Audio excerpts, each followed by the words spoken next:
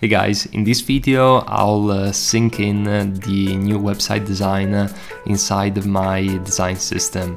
So basically I'll take Inizio, which is my design system, which is also shared on my website and on UI8, and I'll grab the text styles and also the color styles parts of the design system, and we'll aim to basically sync everything in with the typography and the colors, so that there's gonna be like only one area in which you can tweak and adjust all the typography and colors.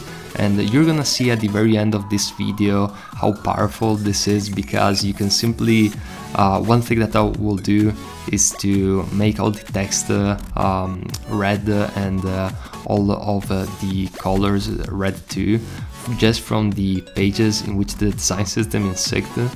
And you're gonna see that the updates are going to appear across the entire project. So once this UI kit is gonna have many pages, and even potentially if you're gonna continue this project and create 100 website pages, you're gonna be able to tweak the entire thing from the design system. So the ability to tweak the typography, the ability to tweak the colors directly from one point of view. And that is massive, because let's say that you want to do 2 years from now a complete rebrand of the projects, or you want to make bold changes, maybe your client asks for it, or you just simply want to do it because it's more practical.